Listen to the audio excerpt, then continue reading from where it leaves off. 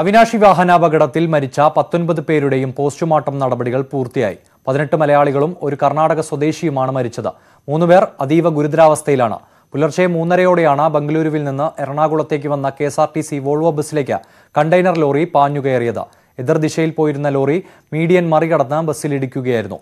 ലോറിയിൽ നിന്ന് തെറിച്ചു വീണ കണ്ടെയ്നർ ബസ്സിൽ പതിച്ചതാണ് മരണസംഖ്യ ഉയരാൻ കാരണം. മരിച്ചവരുടെ കുടുംബങ്ങൾക്ക് 10 ലക്ഷം രൂപ ആശ്വാസധനം നൽകും. പ്രസാദ് ഉടുമ്പശ്ശേരി തയ്യാറാക്കിയ റിപ്പോർട്ട് നോക്കാം. 7 മണിക്കൂറോളം നീണ്ട പോസ്റ്റ്മോർട്ടം നടപടികൾ 7 മണിക്കാണ് അവസാനിച്ചത്. 19 മൃതദേഹങ്ങളും പോസ്റ്റ്മോർട്ടം പൂർത്തിയാക്കി ബന്ധുക്കൾക്ക് മൃതദേഹം വിട്ടു നൽകി. അവസാനം കിരൺകുമാർ, തൃശൂർ സ്വദേശിയായ അദ്ദേഹം ഇപ്പോൾ ബാംഗ്ലൂരിലാണ് താമസം. കിരൺകുമാറിൻ്റെയും മൃതദേഹം പോസ്റ്റ്മോർട്ടം നടത്തിയതിനു ശേഷമാണ് പോസ്റ്റ്മോർട്ടം നടപടികളെല്ലാം തന്നെ പൂർത്തിയാക്കിയത്. 19 മൃതദേഹങ്ങളിൽ 18 മൃതദേഹങ്ങളായിരുന്നു ആദ്യം തിരിച്ചറിഞ്ഞത്. പിന്നീട് അവസാനം ശിവശങ്കരൻ, എറണാകുളം സ്വദേശി ശിവശങ്കരൻ്റെ മൃതദേഹം തിരിച്ചറിഞ്ഞതോടുകൂടി തന്നെ ഇന്ന് പോസ്റ്റ്മോർട്ടം നടപടികളെല്ലാം തന്നെ ഇന്ന് പൂർത്തിയാക്കാൻ പോലീസിന് സാധിച്ചു. ഇത് മൃതദേഹങ്ങളെല്ലാം തന്നെ ബന്ധുക്കൾക്ക് വിട്ടു നൽകിയിട്ടുണ്ട്. രാവിലെ മുതൽ തന്നെ ഇതുമായി ബന്ധപ്പെട്ട പ്രവർത്തനങ്ങൾക്ക് നേതൃത്വം കൊടുക്കാൻ വേണ്ടി മന്ത്രിമാരായ VS സുനിൽകുമാർ, അതോടൊപ്പം തന്നെ ഗതാഗത വകുപ്പ് മന്ത്രി, ജനപ്രതിനിധികളായ VK ശ്രീകണ്ഠൻ, രമ്യ ഹരിദാസ്, ഷാഫി പറമ്പിൽ തുടങ്ങിയ ജനപ്രതിനിധികളും പാലക്കാട് SP ഉൾപ്പെടെയുള്ള ആളുകൾ എല്ലാം തന്നെ സ്ഥലത്തെത്തിയിരുന്നു. KSRTC ജില്ലാ ഡിപ്പോ ഓഫീസർ ഉൾപ്പെടെയുള്ളവർ സ്ഥലത്തെത്തിയിരുന്നു. വൈകിട്ട് 7 മണിക്കാണ് പോസ്റ്റ്മോർട്ടം നടപടികൾ പൂർത്തിയായിട്ടുള്ളത്. ഇതിൽ 25ഓളം പേർ പരിക്ക് പറ്റിയിരുന്നു. 7 ആശുപത്രികളിലായി കോയമ്പത്തൂർ, അവിനാശി, തിരുപ്പൂർ തുടങ്ങി 7 ആശുപത്രികളിലായാണ് 25ഓളം പേർ ചികിത്സയിലുള്ളത്. ഇതിൽ 2 പേരുടെ നിലയാണ്, കോയമ്പത്തൂർ ആശുപത്രിയിൽ കഴിയുന്ന 2 പേരുടെ നിലയാണ് ഗുരുതരാവസ്ഥയിൽ കഴിയുന്നത്. മറ്റുള്ളവർക്ക് ഡിസ്ചാർജ് വാങ്ങുകയോ അല്ലെങ്കിൽ കേരളത്തിൽ അവർക്ക് തുടർ ചികിത്സ വേണമെങ്കിൽ അതിനുള്ള സൗകര്യമോ ഒരുക്കി നൽകാം എന്ന് സംസ്ഥാന സർക്കാർ വ്യക്തമാക്കിയിട്ടുണ്ട്. ചികിത്സാ ചെലവ് പൂർണ്ണമായും സംസ്ഥാന സർക്കാർ തന്നെയാണ് വഹിക്കുക. കേസുമായി ബന്ധപ്പെട്ട് ഈ കണ്ടെയ്നർ ലോറി ഡ്രൈവറെ പോലീസ് അറസ്റ്റ് ചെയ്തിട്ടുണ്ട്. ഇന്ന് പുലർച്ചെ 3:00 കൂടിയാണ് ഈ അപകടം നടന്നത്. രാവിലെ സംഭവ സ്ഥലത്ത് വെച്ച് തന്നെ 19 പേരും മരിച്ചിരുന്നു. ഇവരെ ആദ്യം അവിനാശി ആശുപത്രിയിലേക്കും പിന്നീട് അവിടുന്ന് പോസ്റ്റ്മോർട്ടം നടപടികൾക്കായി തിരുപ്പൂർ ഗവൺമെന്റ് ആശുപത്രിയിലേക്കുമാണ് മാറ്റിയിട്ടുള്ളത്.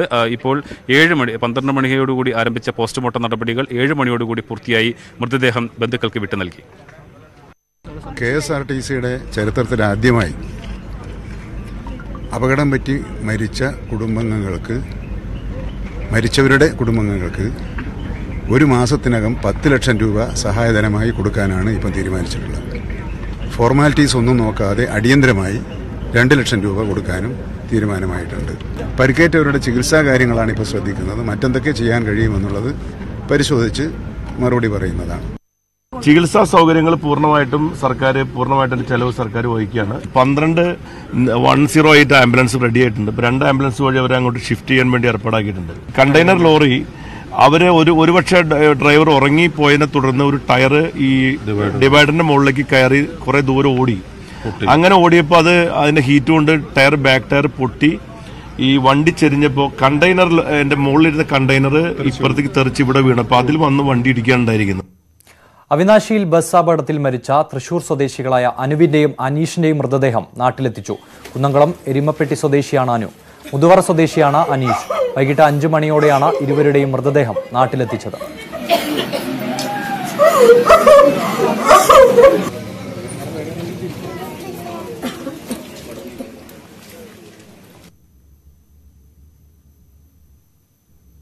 ബസ് ഡ്രൈവർമാരായ ബൈജുവിന്റെയും ഗിരീഷിന്റെയും മരണവാർത്ത ഉൾക്കൊള്ളാൻ പ്രയാസമുണ്ടെന്ന് തൃശൂർ സ്വദേശിയായ ഡോക്ടർ കവിത വാര്യർ. ഡ്രൈവർമാർക്ക് ഇരുവരും മാതൃകയായിരുന്നുവെന്നും കവിത വാര്യർ ന്യൂസ് 18നോട് പറഞ്ഞു. 2018 ബംഗളൂരു യാത്രക്കിടയിൽ കവിതയുടെ ജീവൻ രക്ഷിച്ചത് ബൈജുവും ഗിരീഷുമായിരുന്നു. സുവി വിശ്വനാഥൻ തയ്യാറാക്കിയ റിപ്പോർട്ട് നോക്കാം. അവിനാശി അപകടത്തിൽ കൊല്ലപ്പെട്ട KSRTC ഡ്രൈവർമാരായ ബൈജുവും ഗിരീഷും രക്ഷിച്ച കവിത വാര്യർ നമ്മോടൊപ്പം ചേരുകയാണ്. ഇന്നിപ്പോൾ ഒരു നടുക്കുന്ന വാർത്തയാണ് വന്നിരിക്കുന്നത്. എങ്ങനെയാണ് ഇവർ രണ്ടുപേരെയും ഓർക്കുന്നത്? ഇത് കേട്ടപ്പോൾ ശരിക്കും വിശ്വസിക്കാൻ പറ്റിയില്ല. കാരണം ജസ്റ്റ് ബസ് അപകടത്തിൽ നിന്ന് മാത്രമേ പറഞ്ഞുള്ളൂ. KSRTC ബസ്സിന് ഒരിക്കലും അങ്ങനെ വളരെ റെയറായിട്ടാണ് സംഭവിക്കാറ്. എന്നാലും ബൈജു ചേട്ടൻ അല്ലെങ്കിൽ ഗിരീഷ് ചേട്ടൻ ഇവരൊക്കെ വണ്ടി ഓടിക്കുമ്പോൾ തന്നെ ഒരു സ്വന്തം വണ്ടി പോലെ അങ്ങനെ പൊന്നുപോലെ കൊണ്ട് നടക്കുന്ന ആൾക്കാരാണ്. വളരെ മയത്തോട് കൂടിയിട്ടാണ് അവർ വണ്ടി കൊണ്ട് നടക്കാറ്. വണ്ടി ഓടിക്കുന്നതും അങ്ങനെ ഒരു റാഷ് ഡ്രൈവിങ്ങും ഇല്ല. അപ്പോൾ ഞാൻ എൻ്റെ വീട്ടിൽ തൃശ്ശൂരിൽ നിന്ന് ബാംഗ്ലൂരിലേക്ക് പോകുന്ന രാത്രിയായിരുന്നു അന്ന് എന്നെ രക്ഷിച്ച സമയം. എനിക്ക് വർഷം ഡേറ്റ് അങ്ങനെ ഓർമ്മയില്ല, 2 വർഷം മുമ്പാണ് തോന്നുന്നു. രാത്രി ഞാൻ ബസ് കയറി. ഞാൻ പറഞ്ഞു എനിക്ക് അത്ര സുഖമില്ല, പറഞ്ഞു കുഴപ്പമൊന്നുമില്ല പേടിക്കണ്ടെന്നൊക്കെ പറഞ്ഞിട്ട് അവസാനം ബസ് കയറി. പിന്നെ കുറേ ഒരു 12:30 1 മണിയാ തോന്നുന്നു. മിഡ് നൈറ്റ് ആകുമ്പോഴേക്കും എനിക്ക് തൊട്ടപ്പുറത്തൊരു പയ്യനായിരുന്നു ഇരിക്കുന്നത്. എനിക്ക് ഓർമ്മയില്ല, പേര് ഓർമ്മയില്ല, സാധാരണ ഒരു പയ്യൻ. അപ്പോൾ ഞാൻ പറഞ്ഞു എനിക്ക് സുഖമില്ല എന്ന് പറഞ്ഞപ്പോൾ അടുത്ത നിമിഷം ഞാൻ കണ്ണു തുറക്കുന്നത് ഒരു ഹോസ്പിറ്റലിലാണ്, ഹൊസൂർ എന്ന് പറഞ്ഞ സ്ഥലത്ത് ഒരു ഹോസ്പിറ്റലിലാണ്. അപ്പോൾ ഞാൻ കണ്ണു തുറക്കുമ്പോൾ ബൈജു ചേട്ടനാണ് ഫസ്റ്റ് കാണുന്നത്. അപ്പോൾ ചേട്ടൻ പറഞ്ഞു ഇങ്ങനെ പേടിക്കേണ്ട മോളെ, ഞാൻ വീട്ടിൽ അറിയിച്ചിട്ടുണ്ട്.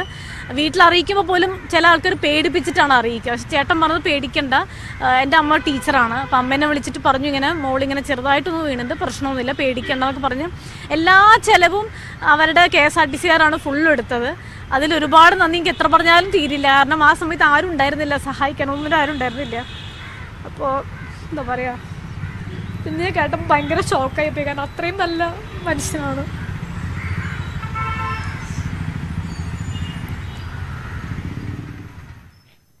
ഭാര്യയെ കൂടി വിദേശത്തേക്ക് കൊണ്ടുപോകാനുള്ള സർട്ടിഫിക്കറ്റുകൾ ശരിയാക്കാനുള്ള യാത്രക്കിടയിലാണ് തൃശൂർ സ്വദേശി ഇഗ്നി റാഫേൽ മരിച്ചത്. യാത്രയിൽ ഒപ്പമുണ്ടായിരുന്ന ഭാര്യ ബിൻസി പരിക്കുകളോടെ കോയമ്പത്തൂരിൽ ചികിത്സയിലാണ്. ബംഗളൂരുവിൽ ജോലി ചെയ്യുന്ന ഇടപ്പള്ളി സ്വദേശി ഐശ്വര്യ ഔദ്യോഗിക ആവശ്യത്തിനായി കൊച്ചിയിലേക്ക് വരുമ്പോഴാണ് മരിച്ചത്. 1 വർഷം മുമ്പായിരുന്നു വിവാഹം. 3 വർഷം മുൻപായിരുന്നു ഇഗ്നി റാഫേലിന്റെയും ബിൻസിയുടെയും വിവാഹം. ബംഗളൂരുവിലായിരുന്നു ഇരുവർക്കും തുടക്കത്തിൽ ജോലി.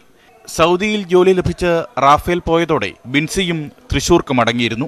ബിൻസിക്കും വിദേശ ജോലി ശരിയായതോടെ ബംഗളൂരുവിൽ നേരത്തെ ജോലി ചെയ്തിരുന്ന സ്ഥാപനത്തിൽ നിന്ന് സർട്ടിഫിക്കറ്റ് വാങ്ങാൻ പോയതായിരുന്നു ഇരുവരും. മടക്കയാത്രയിലാണ് ഇഗ്നി കൊല്ലപ്പെട്ടത്. ഗുരുതര പരിക്കുകളോടെ കോയമ്പത്തൂരിലെ ആശുപത്രിയിലാണ് ബിൻസി. പോയി എന്നുള്ള റിപ്പോർട്ട് വന്നു.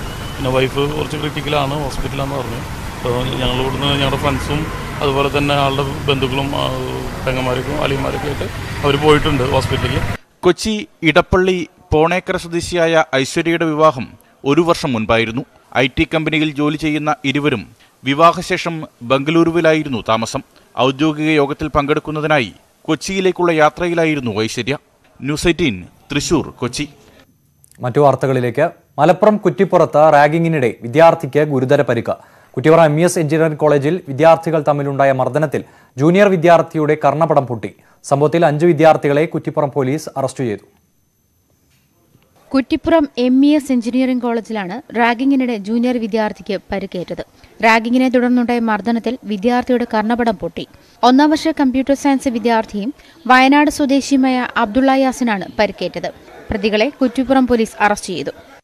കുറ്റിപ്പുറം MES കോളേജിലെ BTechന് പഠിക്കുന്ന അബ്ദുൾ യാസിൻ എന്ന കുട്ടിയെ 3ാം വർഷം പഠിക്കുന്ന BTech വിദ്യാർത്ഥികൾ അവിടെ ഹോസ്റ്റൽ റൂമിലേക്ക് വിളിച്ചു വരുത്തി റാഗ് ചെയ്ത് അവിടെ ചെകിട്ടത്ത് പ്ലേറ്റ് കൊണ്ട് അടിച്ചതിൽ കർണപടം പൊട്ടി ചികിത്സയിലിരിക്കെ അയാളോടൊന്ന് മൊഴി പറഞ്ഞനുസരിച്ച് കേസെടുത്തതിൽ കോളേജിലെ 5 പ്രതികളെ ഇന്ന് അറസ്റ്റ് ചെയ്ത് കോടതിയിൽ പ്രൊഡ്യൂസ് ചെയ്തു.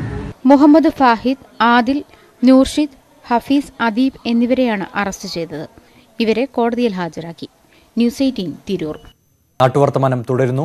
തൊടുപുഴയ്ക്കടുത്ത് മുതലക്കോടത്ത് പാടശേഖരം മണ്ണിട്ട് നികത്താനുള്ള ശ്രമം നാട്ടുകാർ തടഞ്ഞു. സമീപത്ത് നീർച്ചാലുകൾ ഒഴുകുന്ന 1.5 ഏക്കറോളം പാടശേഖരമാണ് സ്വകാര്യ വ്യക്തി മണ്ണിട്ട് നികത്തുവാൻ ശ്രമിച്ചത്. തൊടുപുഴ മുതലക്കോടത്താണ് പാടശേഖരം മണ്ണിട്ട് മൂടുവാൻ ശ്രമം നടന്നത്. എന്നാൽ ശ്രമം നാട്ടുകാർ തടഞ്ഞു. മണ്ണിടുന്നതിന് മതിയായ രേഖകളില്ലെന്ന് സ്ഥലത്തെത്തിയ റവന്യൂ ഉദ്യോഗസ്ഥർ കണ്ടെത്തി. ഇതിനിടെ പാടം മണ്ണിട്ട് നികത്തിയതിനെതിരെ ജനകീയ കൂട്ടായ്മയുടെ നേതൃത്വത്തിൽ പാടശേഖരത്തേക്ക് പ്രതിഷേധ പ്രകടനവും നടത്തി. ഇതിന്റെ തൊട്ടപ്പുറം ഏതാണ്ട് 1 അടിയോളം വെള്ളം നിൽക്കുന്ന കണ്ടത്തിലേക്കാണ് ഈ മണ്ണ് മുഴുവൻ കൊണ്ടിട്ടുള്ളത്. ഹൈക്കോടതിയുടെ ഉത്തരവുണ്ട് എന്ന് ആളുകളെ തെറ്റിദ്ധരിപ്പിച്ചിട്ടാണ്, സമീപവാസികളെ തെറ്റിദ്ധരിപ്പിച്ചിട്ടാണ് ഈ മണ്ണ് മാഫിയ അല്ലെങ്കിൽ ഈ ഭൂമാഫിയ ഈ കാണുന്ന പ്രദേശങ്ങളുടെ മുഴുവൻ ജലസ്രോതസ്സായ ഇവിടെ മണ്ണ് നികത്തിക്കൊണ്ടിരിക്കുന്നത്. 2002 ഈ സ്ഥലത്ത് ബിൽഡിംഗ് പണിയുന്നതിനായി ഉടമ നഗരസഭയെ സമീപിച്ചെങ്കിലും നെൽവയൽ സംരക്ഷണ നിയമപ്രകാരം പെർമിറ്റ് അനുവദിക്കാൻ കഴിയില്ലെന്ന് കാണിച്ച് ഒഴിവാക്കിയിരുന്നു. റവന്യൂ അധികൃതരുടെ പരിശോധനയിൽ നീർച്ചാലുകൾ ഒഴുകുന്ന പാടശേഖരം നികത്തുന്നത് മൂലം സമീപത്തെ കിണറുകളുടെയും ജലസ്രോതസ്സുകളുടെയും റീഫില്ലിംഗിനെ ബാധിക്കുമെന്നാണ് കണ്ടെത്തൽ. ന്യൂസ് 18 തൊടുപുഴ. ഫറോക്കിൽ മാലിന്യം കൊണ്ട് കണ്ടൽക്കാടുകൾ നികത്തിയെടുക്കാനുള്ള നീക്കത്തിനെതിരെ നഗരസഭയിൽ ഭരണ പ്രതിപക്ഷാംഗങ്ങൾ തമ്മിൽ വാക്പോര്. വിഷയം അടിയന്തര പ്രാധാന്യത്തോടെ ചർച്ച ചെയ്യണമെന്നായിരുന്നു UDFന്റെ ആവശ്യം. ഇത് നിരാകരിച്ചതോടെയാണ് പ്രതിഷേധമുയർന്നത്. പ്ലാസ്റ്റിക് ഉൾപ്പെടെയുള്ള മാലിന്യം ഉപയോഗിച്ച് കണ്ടൽക്കാട് നികത്തുന്ന വാർത്ത ന്യൂസ് 18 പുറത്തുകൊണ്ടുവന്നത്.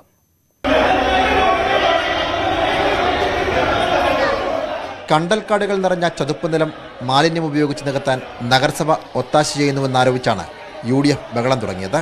വിഷയം അടിയന്തര പ്രാധാന്യത്തോടെ ചർച്ച ചെയ്യണമെന്ന് കൗൺസിൽ യോഗത്തിൽ ആവശ്യമുയർന്നു. എന്നാൽ ചർച്ചയ്ക്കെടുക്കുവാൻ നഗരസഭാ അധ്യക്ഷ തയ്യാറായില്ല. ഒരു ഭാഗത്ത് പ്ലാസ്റ്റിക്കിനെതിരെ ബോധവൽക്കരണം നടത്തുന്ന നഗരസഭ മറുഭാഗത്ത് പ്ലാസ്റ്റിക് മാലിന്യം നിക്ഷേപിച്ച് കണ്ടൽക്കാടുകൾ നികത്തുകയാണെന്ന് പ്രതിപക്ഷം. ഫ്ളാറ്റ് സമുച്ചയം വരുന്നുണ്ട്. അപ്പോൾ അവർക്ക് സൗകര്യം ചെയ്തു കൊടുക്കാൻ വേണ്ടിയിട്ട് പാവപ്പെട്ട ആളുകളുടെ കണ്ടൽ ഭാഗത്ത് ഈ FC ഫ്ളാറ്റ് പോലുള്ള സ്ഥലങ്ങളിൽ കൊണ്ടുപോയിട്ട് ഇവിടുത്തെ മാലിന്യങ്ങളൊക്കെ അവിടെ കൊണ്ടുപോയി മൂടിയിട്ട് ഇവിടെ വൃത്തിയാക്കി കൊടുത്ത് കോർപ്പറേറ്റുകളെ സംരക്ഷിക്കുക എന്നുള്ള ഒരു കാര്യമാണ് നമ്മളൊക്കെ മനസ്സിലാക്കുന്നത്. വിഷയത്തിൽ നടപടിയെടുക്കുമെന്ന് നഗരസഭാ അധ്യക്ഷ വ്യക്തമാക്കി. തീർച്ചയായിട്ടും ഞങ്ങൾ അത് ജനങ്ങൾക്ക് ദോഷമില്ലാത്ത രീതിയിൽ അത് നീക്കണമെങ്കിൽ നീക്കിയിട്ട് തന്നെ വിഷയം പരിഹരിക്കും എന്നുള്ളതാണ് പറയാനുള്ളത്. കണ്ടൽക്കാട് ഉൾപ്പെടുന്ന ചതുപ്പ് നിലം നികത്താൻ നഗരസഭ ഒത്താശ ചെയ്യുന്ന വാർത്ത ന്യൂസ് 18 പുറത്തു കൊണ്ടുവന്നത്. Cameraman Shri C. കല്ലുമുട്ടിക്കൊപ്പം Sanoj Surendran, news 18 Kozhikode. Thiruvananthapuram medical college പരിസരത്ത് തള്ളിയ മാലിന്യം അധികൃതർ മണ്ണിട്ട് മൂടി. നഗരസഭയുടെ പരിശോധന ഉണ്ടാകുമെന്നത് മുൻകൂട്ടി കണ്ടാണ് പ്ലാസ്റ്റിക് മാലിന്യമടക്കം മണ്ണിട്ട് മൂടിയത്.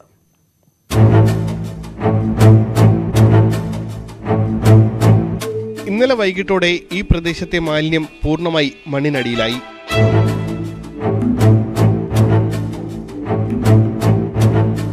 ന്യൂസ് 18 വാർത്ത പുറത്തുവിട്ടതിന് പിന്നാലെ തിരക്കിട്ട് മെഡിക്കൽ കോളേജ് അധികൃതർ മാലിന്യം മറവു ചെയ്തു. ഉച്ചയ്ക്ക് ശേഷം JCB ഉപയോഗിച്ച് മാലിന്യത്തിന് മുകളിൽ മണ്ണിട്ട് നികത്തുകയായിരുന്നു.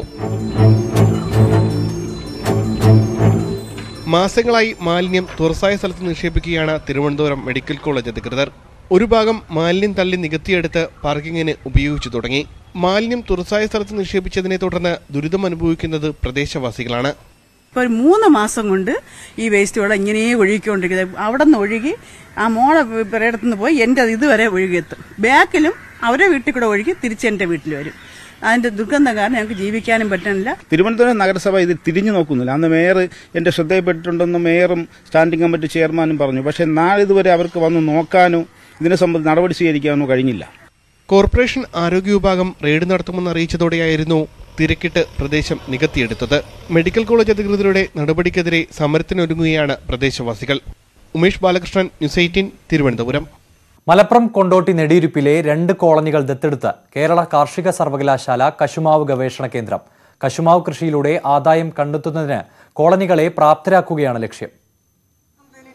കൊണ്ടോട്ടി, നെടിയിരുപ്പ്, കോട്ടാശ്ശേരി കോളനികളിലാണ് കശുമാവ് കൃഷി നടപ്പിലാക്കുന്നത്. പദ്ധതിയിൽ ഉൾപ്പെടുത്തി കർഷകർക്ക് പരിപൂർണ പിന്തുണയും കൃഷിരീതി പരിശീലനവും നൽകും. കൃഷിക്കാവശ്യമായ തൈകളും ഉപകരണങ്ങളും ലഭ്യമാക്കും. കശുവണ്ടി ഉൽപ്പാദനം കൂട്ടുന്നതിനൊപ്പം മൂല്യവർദ്ധിത ഉൽപ്പന്നങ്ങൾ നിർമ്മിക്കുക കൂടി ലക്ഷ്യമിട്ടാണ് പദ്ധതി നടപ്പിലാക്കുന്നത്. അപ്പോൾ നമ്മുടെ നാട്ടിൻപുറത്തുണ്ടായിരുന്ന പഴയ വെറൈറ്റികൾ നമുക്ക് തിരിച്ചുകൊണ്ടുവരാൻ കഴിയുമോ എന്നുള്ളതിനെ പറ്റി ഗവേഷണ കേന്ദ്രം ആലോചിക്കണം. നിങ്ങൾ പുതിയ പുതിയ ബ്രീഡുകൾ ഉണ്ടാക്കുമ്പോൾ തന്നെ അതിനോടൊപ്പം തന്നെ നമ്മൾ ഉണ്ടാവേണ്ട ഒരു കാര്യം, നമ്മുടെ നാട്ടിൻപുറത്ത് ഇവിടെ വരുമ്പോൾ പലതരത്തിലുള്ള തൈകൾ കാണുമ്പോൾ എനിക്ക് ഓർമ്മ വരുന്നുണ്ട്. ഇതൊക്കെ പഴയ നാടൻ വെറൈറ്റികളാവും. ഇനി അത് പുതിയ ബ്രീഡൊക്കെ പറഞ്ഞ് പുതിയ പേരുകളൊക്കെ ഇറങ്ങായിരിക്കും. പക്ഷേ നാട്ടിൻപുറത്തുണ്ടായിരുന്ന ആ പഴയ വെറൈറ്റികൾ നമുക്ക് തിരിച്ചു കൊണ്ടുവരാൻ പറ്റണം. കൂടുതലിടങ്ങളിലേക്ക് കൃഷി വ്യാപിപ്പിക്കുകയാണ് ലക്ഷ്യം. 10 ഏക്കറിൽ കശുമാവ് കൃഷി വികസിപ്പിക്കാൻ വേണ്ട തൈകളും കാർഷികോപകരണങ്ങളും മന്ത്രി VS സുനിൽകുമാർ തൃശൂരിലെ കാർഷിക സർവകലാശാലയിൽ നടന്ന ചടങ്ങിൽ വിതരണം ചെയ്തു. കാർഷിക സർവകലാശാല കശുമാവ് ഗവേഷണ കേന്ദ്രത്തിന്റെ മാടക്കത്തറയിലെ ഫാമുകൾ സന്ദർശിച്ച് കോളനി നിവാസികൾ കൃഷിരീതികൾ മനസ്സിലാക്കി. 1000-ലധികം കശുമാവിൻ തൈകൾ നടുന്നത് മുതൽ വിളവെടുക്കുന്നതുവരെ മാത്രമല്ല, മൂല്യവർദ്ധിത ഉൽപ്പന്നങ്ങളുടെ വിപണി കണ്ടെത്തുന്നതിനും സഹായവുമായി കാർഷിക സർവകലാശാല ഇവർക്കൊപ്പം ഉണ്ടാകും. ന്യൂസ് 18 കൊണ്ടോട്ടി. ഇടുക്കി വട്ടപ്പാറയിൽ ഷീറ്റ് വലിച്ചു കെട്ടിയ ഷെഡിൽ കഴിഞ്ഞിരുന്ന വിധവയായ വയോധികയ്ക്ക് സ്നേഹത്തണലൊരുക്കി തണൽ സ്വയം സഹായ സംഘവും പ്രദേശവാസികളും. വീടിന്റെ താക്കോൽ രാജമ്മയ്ക്ക് കൈമാറി. ഭർത്താവ് കുമാരൻ മരിച്ചതിന് ശേഷം തകർന്നു വീഴാറായ കൂരയിൽ തനിച്ചായിരുന്നു രാജമ്മ. ആകെയുള്ളത് 6 സെന്റ് സ്ഥലമാണ്. ഉടമസ്ഥാവകാശം അച്ഛൻ്റെ പേരിൽ നിന്ന് സ്വന്തം പേരിലേക്ക് മാറ്റിക്കിട്ടാത്തതിനാൽ ലൈഫ് പദ്ധതിയുടെ ആനുകൂല്യം കിട്ടിയില്ല. മക്കളില്ലാത്ത രാജമ്മയ്ക്ക് നാട്ടുകാരുടെ സഹായമായിരുന്നു ആശ്രയം.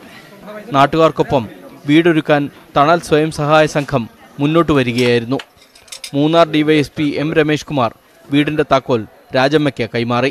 ഇതൊരു വലിയ മാതൃകയായിട്ട് ഇതെല്ലാവരും ഇത് വളരെ അഭിമാനത്തോടു കൂടി പിന്തുടരേണ്ട അല്ലെങ്കിൽ ഫോളോ ചെയ്യേണ്ട ഒരു കാര്യമാണ്. ഈ അർഹരായിട്ടുള്ള ആൾക്കാരെ കണ്ടെത്തി ഇതുപോലുള്ള സഹായം നമുക്ക് അവർക്ക് എത്തിച്ചു കൊടുക്കുന്നതിന് വേണ്ട എല്ലാ പ്രവർത്തനങ്ങളും പോലീസിൻ്റെയും നാട്ടുകാരുടെയും ഭാഗത്തു നിന്ന് ഉണ്ടാവണം എന്ന് ആണ് എൻ്റെ മനസ്സിലുള്ള ഒരു ആഗ്രഹം. 15 പേരടങ്ങുന്ന സന്നദ്ധ സംഘമാണ് തണൽ. ബിജു ലക്ഷ്മണൻ, വിഷ്ണു എന്നീ ഭാരവാഹികളുടെ നേതൃത്വത്തിലാണ് പ്രവർത്തനം. ക്യാൻസർ രോഗികളുടെ ചികിത്സാ ചെലവും നിർധന വിദ്യാർത്ഥികളുടെ പഠന ചെലവുമെല്ലാം വഹിക്കുന്ന ഈ സംഘടനയുടെ സേവന പ്രവർത്തനങ്ങൾക്ക് നാട്ടുകാർ കൂട്ടുണ്ട്. ന്യൂസ് 18 വട്ടപ്പാറ. കോടികൾ മുടക്കി നിർമ്മാണം പൂർത്തിയാക്കിയ കോട്ടയം പാമ്പാടിയിലെ കാർഷിക വിപണന കേന്ദ്രം നോക്കുകുത്തിയായി. ഉദ്ഘാടനം കഴിഞ്ഞ് 2 വർഷമായിട്ടും കേന്ദ്രം പ്രവർത്തന സജ്ജമായിട്ടില്ല. പാമ്പാടി പഞ്ചായത്തിന്റെ കടുത്ത അനാസ്ഥയാണ് പ്രതിസന്ധിക്ക് കാരണമെന്നാണ് ആരോപണം. പാമ്പാടി നഗരത്തിന്റെ ഹൃദയഭാഗത്ത് എല്ലാ സൗകര്യങ്ങളോടും കൂടി പണി പൂർത്തിയാക്കിയ ഈ കെട്ടിടം കാണുക. 2 കോടി രൂപയുടെ നബാർഡ് ഫണ്ട് ഉപയോഗിച്ച് ജില്ലാ പഞ്ചായത്ത് പണി പൂർത്തിയാക്കി പാമ്പാടി ഗ്രാമപഞ്ചായത്തിന് കൈമാറിയ കെട്ടിടം 2 വർഷം മുൻപ് പ്രവർത്തന ഉദ്ഘാടനവും നടത്തി. പക്ഷേ ഇന്നും ഇതൊരു ഭാർഗവി നിലയമാണ്. പാമ്പാടി എന്ന് പറഞ്ഞ സ്ഥലത്തിന്റെ പെരുമ തന്നെ ഈ സസ്യ മാർക്കറ്റായിരുന്നു. ഏകദേശം ഒരു 25ഓളം കച്ചവടക്കാരെ ഉൾപ്പെടെ ഒഴിവാക്കിക്കൊണ്ടാണ് നബാർഡിന്റെ സ്കീമിൽ നിന്ന് 2 കോടി രൂപ ചെലവഴിച്ച് കാർഷിക വിപണന കേന്ദ്രം ഇവിടെ ആരംഭിക്കുമെന്ന് പറഞ്ഞ് കച്ചവടക്കാരെ എല്ലാം ഒഴിവാക്കിയത്. കഴിഞ്ഞ പഞ്ചായത്ത് ഭരണസമിതിയുടെ കാലത്ത് ഏകദേശം 5 വർഷം മുമ്പ് നിർമ്മാണ പ്രവർത്തനം തുടങ്ങി. 2 വർഷം മുമ്പ് ഇതിൻ്റെ ഉദ്ഘാടനം കഴിഞ്ഞിട്ടും 60ഓളം മുറികൾ തുറക്കാതെ വാടകയ്ക്ക് വ്യാപാരികൾക്ക് കൊടുക്കാതെ അനാഥമായി കിടക്കുകയാണ്. ഇവിടെ ഇപ്പോൾ സാമൂഹ്യ വിരുദ്ധരുടെ താവളമാക്കി ഈ മുറികളും മറ്റും മാറിയിരിക്കുകയാണ്. 25ഓളം വ്യാപാരികളെ ഒഴിപ്പിച്ച ശേഷമാണ് പുതിയ കെട്ടിടം നിർമ്മിച്ചത്. ഇവർക്ക് മുറി നൽകാമെന്ന് വാഗ്ദാനം നൽകിയിരുന്നു. 50ഓളം മുറികളാണ് പുതിയ കെട്ടിടത്തിൽ. 2 വർഷത്തെ വരുമാന നഷ്ടം നോക്കിയാൽ തന്നെ ലക്ഷങ്ങൾ വരും. കോടിക്കണക്കിന് രൂപയുടെ നഷ്ടം. കാരണം 2 കോടി രൂപ മുടക്കി ഏകദേശം ഒരു 4 വർഷം മുമ്പ് ഇതിന്റെ സ്ട്രക്ചറിങ്ങും മറ്റ് കാര്യങ്ങളും എല്ലാം പൂർത്തീകരിച്ചതാണ്. അത് വാടകയ്ക്ക് കൊടുത്താൽ 60 മുറികൾ വാടകയ്ക്ക് കൊടുത്താൽ ഒരു മുറിക്ക് 5000 രൂപ വെച്ച് കണക്കാക്കിയാൽ പോലും ഇപ്പോൾ തന്നെ കോടിക്കണക്കിന് രൂപയുടെ നഷ്ടം വാടക ഇനത്തിൽ പഞ്ചായത്തിന് സംഭവിച്ചു കഴിഞ്ഞിട്ടുണ്ട്. വൈദ്യുത കുടിവെള്ള കണക്ഷനുകൾ ലഭ്യമാക്കിയ കെട്ടിടം പാമ്പാടി പഞ്ചായത്തിന്റെ ഏക അനാസ്ഥ മൂലമാണ് വെറുതെ കിടന്ന് നശിക്കുന്നത്. ന്യൂസ് 18 കോട്ടയം. നാട്ടുവർത്തമാനം പൂർണ്ണമാകുന്നു. നമസ്കാരം.